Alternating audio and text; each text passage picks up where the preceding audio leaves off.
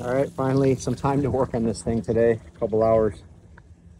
Well, at least I know the hole ain't leaking. Gonna get this glued in.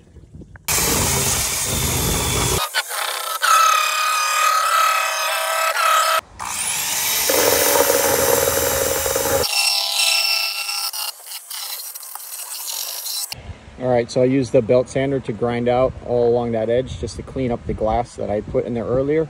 And then I ran the belt sander all along the transom, getting ready for glass. And I cleaned up, this is gonna be the side that goes up against the back of the transom. So this is all cleaned up, and I trimmed all the excess glass off the bottom that I put on a few weeks. So this is the inside side of the transom core. So that's gonna be the side facing that way.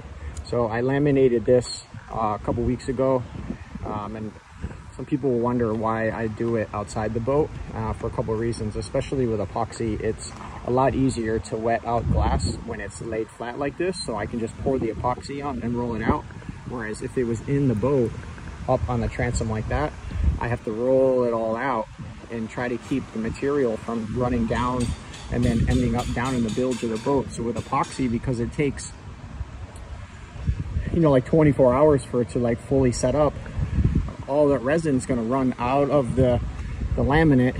It's going to pull it towards the bottom, and you're going to end up with dry laminate on the top. I've seen it in boats a lot where at the top the glass is all dry when you grind it out, because the gravity is pulling it all the way down. And especially with epoxy, because it takes a long time to kick, you're going to end up with it all coming down this way.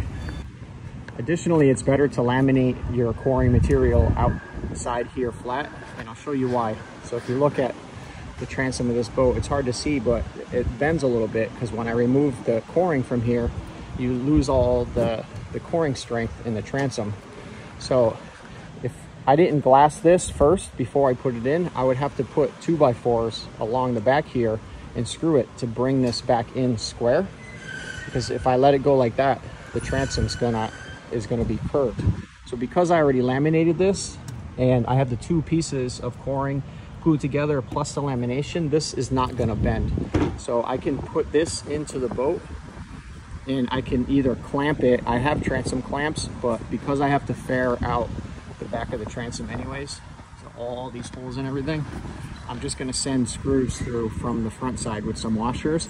And this solid piece right here is gonna pull this transom tight up against the back side of that.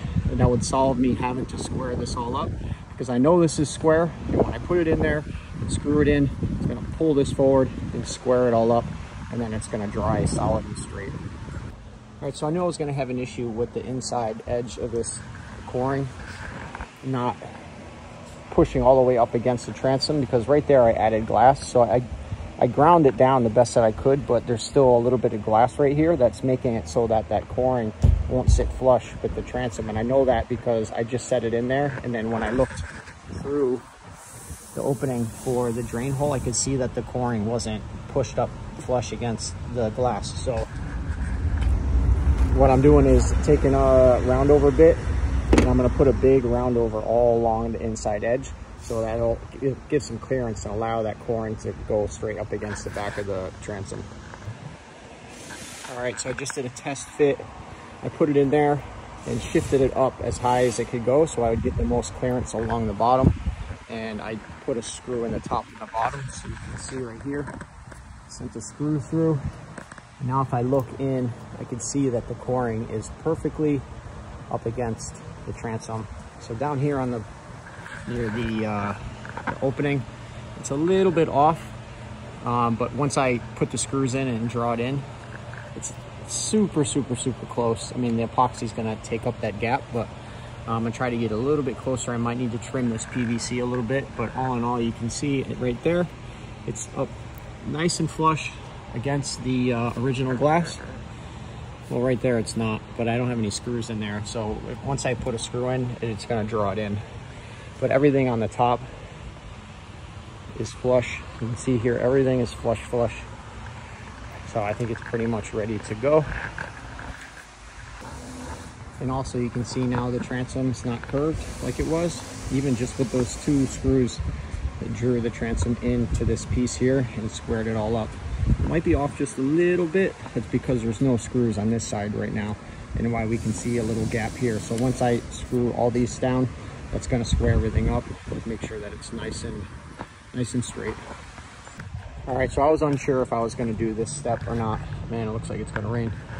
So I had flip-flopped for a while, the past couple of days, and if I was going to put fresh glass on the inside of here, and originally I was going to put chop strand with polyester, but I'm going to use epoxy to glue the coring to the, so that didn't really make sense. So what I've decided to do is to take a piece of 1708 and I'm going to wet it out here. I just put some paper down just to keep the coring somewhat clean.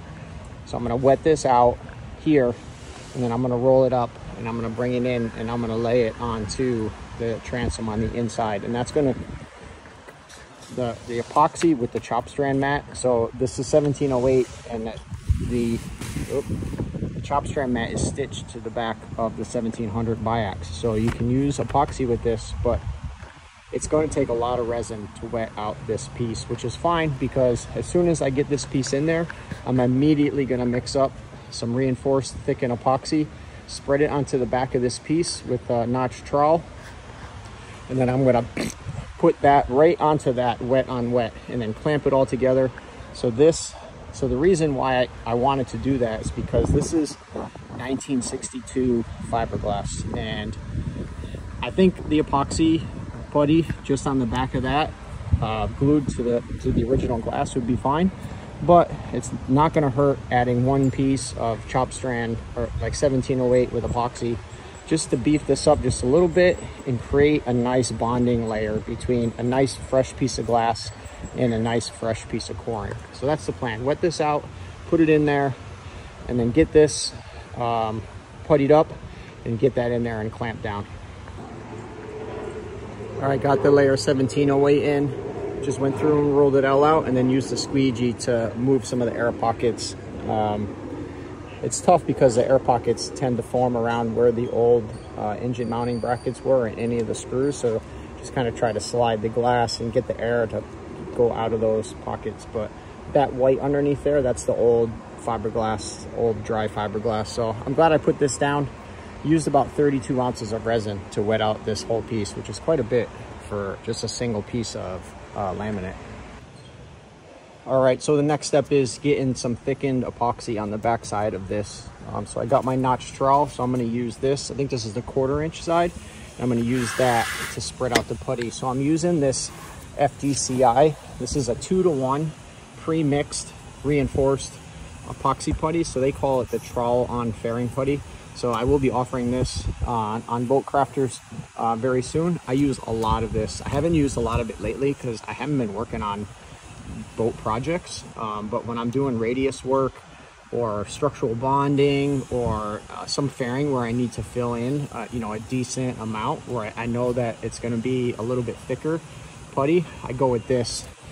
So it has some sort of reinforcement in it. I don't know what it is that they put in there. It's possible it might be small granite chips, and that's probably way wrong, but it feels like that. It's kind of gritty.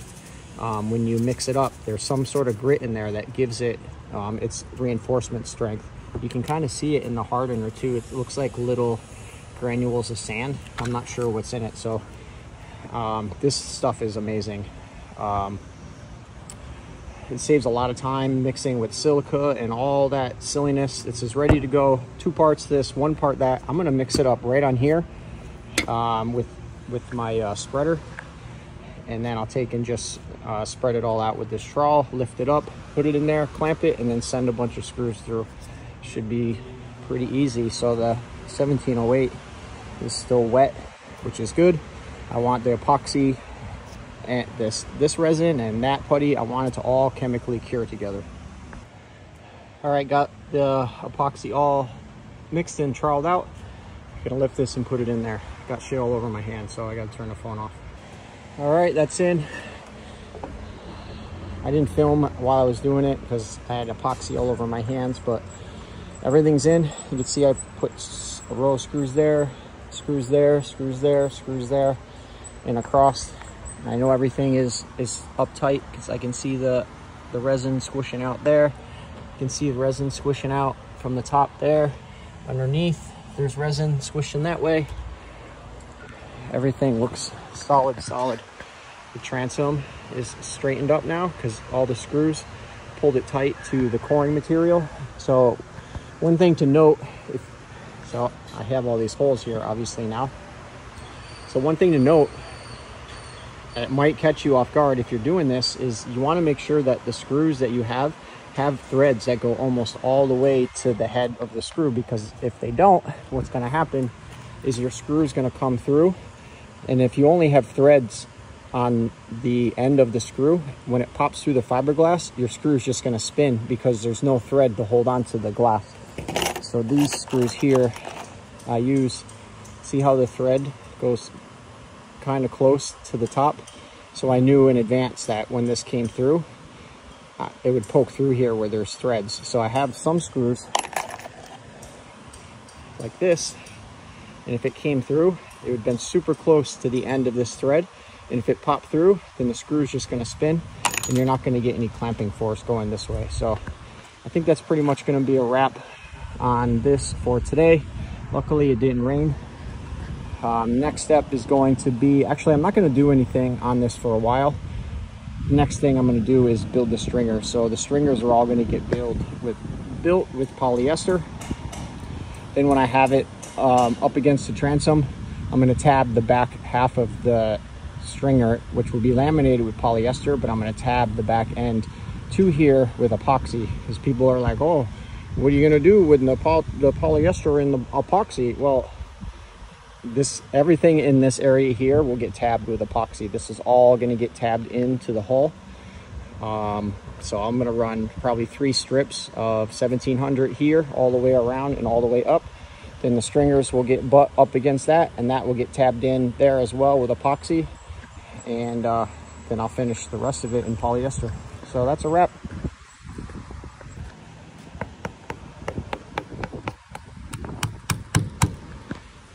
Am I the only one that does that after you install the transom core? Like, just double checking it, making sure it's legit.